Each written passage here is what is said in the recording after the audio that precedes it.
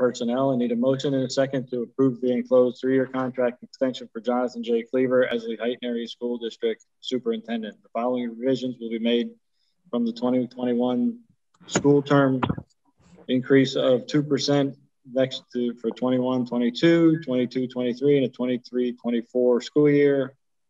Option for 5 remaining vacation days per year to be paid out at $400 a day, and other language will remain the same. I need a motion and a second, please. So moved, Wayne.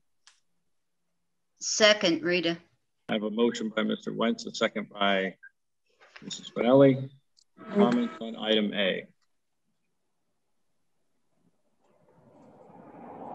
This is Joy. I'd like to remind everyone where we've been over the last 10 years, where we've watched the financial situation of this district dissolve. We've seen angry people from the school district not liking what's going on. We had the hazing incident.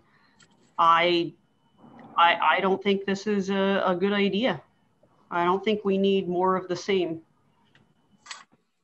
I would also just like to say that while there have been financial issues, Mr. Cleaver is an educator. He is not a financial person. I too have spoken to staff, and everyone I talk to, I'm sure there are some who don't like their boss. I'm not going to say that.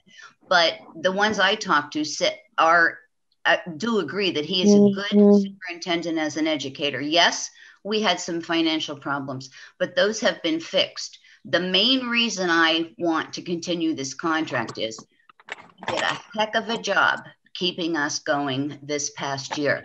So yes, you can make mistakes. You fix those mistakes, and I think he has. And his most important job is to get the kids educated, and he kept them in school and he kept them safe. And for that reason,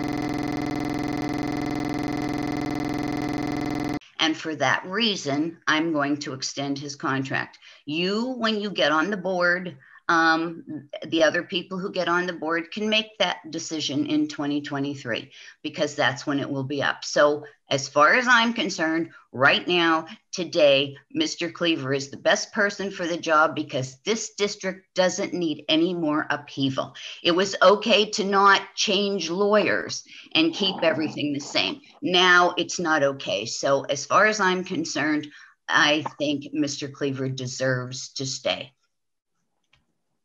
Nothing to see here, please disperse. Nothing to see here, please.